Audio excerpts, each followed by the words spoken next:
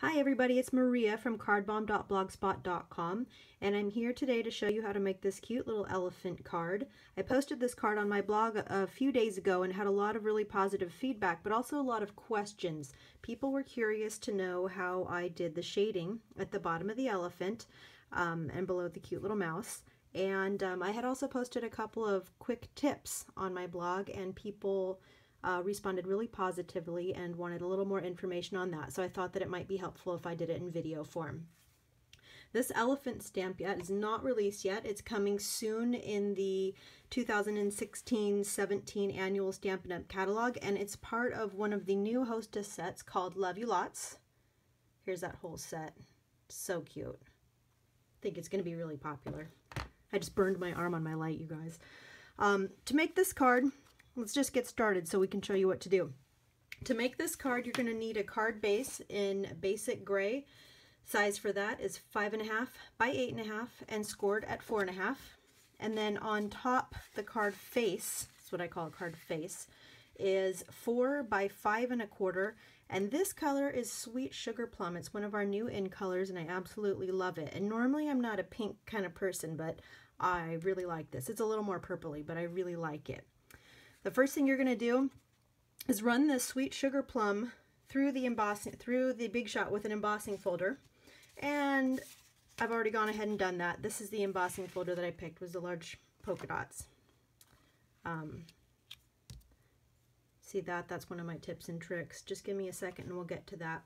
The first thing that I'm going to do to make the background, as you can see on here, got black spatters in the background, is I'm going to use my Stampin' Right marker, and I'm going to use the brush side, and I'm just going to flick it in the cap, and I'm going to move my little sign because you don't want anything around that you don't want ink all over.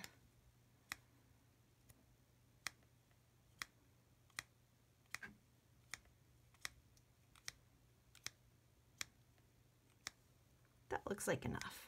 You don't have to worry too much about that bottom left because your image is going to cover it up. So now it's embossed and it's speckled, and I'm just going to put that aside so we can work on our image. To do your image piece, the first thing you're going to do, I've already done this step just because I wanted to make sure it was dry. You're going to stamp the elephant in basic gray archival ink. It's permanent ink and it's great for watercoloring. It's not going to smear on you. And then the next thing I did was I took my Dapper Denim ink pad, also another new in color, and I squeezed it just to get a little bit of ink on the inside of the lid, and I watercolored using my aqua painter. I'm whizzing through this because we're trying to get to the shading, and I've already gone ahead and done that. I wanted it to be dry so that we could do the shadows beneath. I'm going to put away my Dapper Denim. Grab my smoky slate. So we're not using the archival for the watercoloring. That was just for stamping the envelope, or stamping the elephant. The envelope. You can stamp the envelope too. So here we go. I've already put a drop of smoky slate re-inker in here.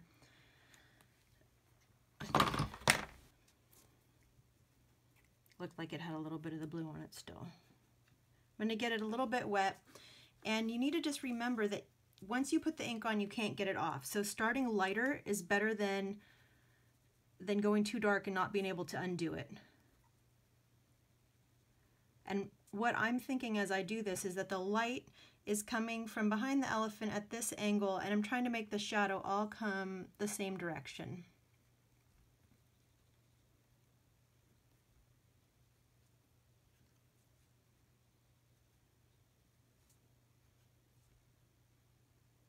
Little tiny mouse. So we've got the legs and the trunk, and then the body comes, right? So you kind of want to make it reflect a little bit what the body of the elephant does.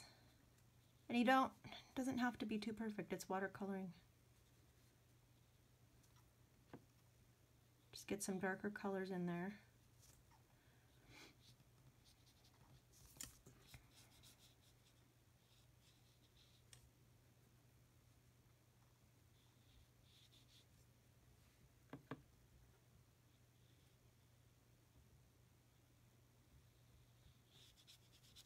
So just want to get some lighter gray just to show that we've got a ground.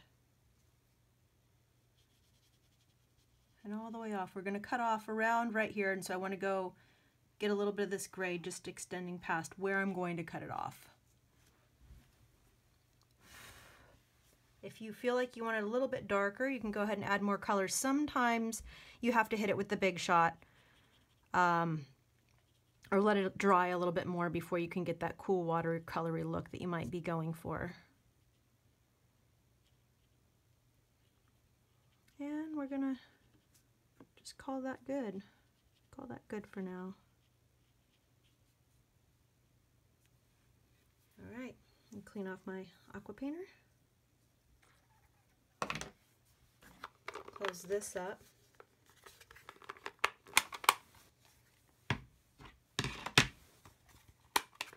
While I have, I'm going to put this guy to the side, but while I have this out, I want to show you how I got this color string. How I got this was white twine, and this is what I did. I just wadded a bunch of it up, and you can see I turned some yellow accidentally. And I just got it wet like this. Get it nice and wet with your aqua painter.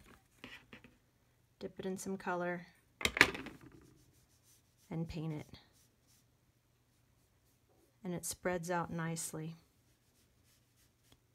If you get it a little bit too dark, just add a little bit more water. You are going to have to flip it to get both sides.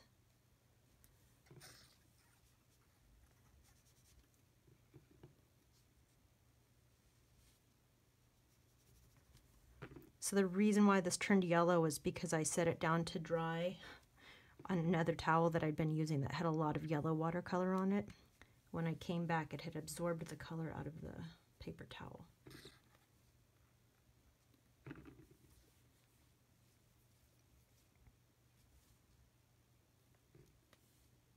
Anyways, you get the picture. Now I'll leave that to dry, and later on I can come back and use it.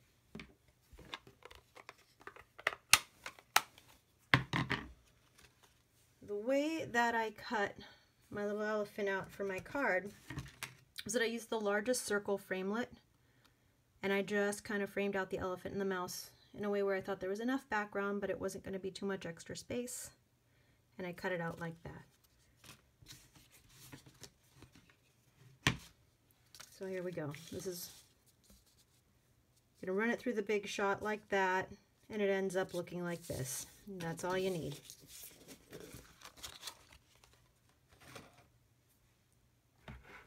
To get this cute little water spray heart, that's what I was thinking of it as, water spray. I used the owl punch, and I used silver glimmer paper and just punched out one of those little hearts from the owl punch. I'm going to use a glue dot right now just to place it right above, right there. That looks cute. Set that there just for a second. Figure out where I put my background that I said to leave aside. There it is. Now this is what this hole is for. Instead of wrapping my custom made string that I didn't want to waste all around the project 3 times around, and I also didn't want it to show here. I wanted a clean edge. So what I did was I punched a hole, which will be hidden by the image piece, and I simply threaded it through like this. And I used glue dots, and I went around 3 times, and I'm not going to do that on camera because I'm trying to be quick here. But you get the picture. You go through 3 times, okay, and you're going to put some dimensionals on the back. Basically going to show you how to build the card. Pop it on like that.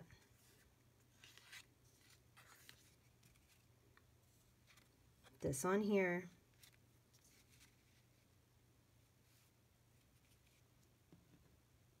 Out of your excess Dapper denim twine, you're going to tie a little bow and use a glue dot and put it on right there. And it's really that simple. All right, thanks for watching. I hope you'll come back soon.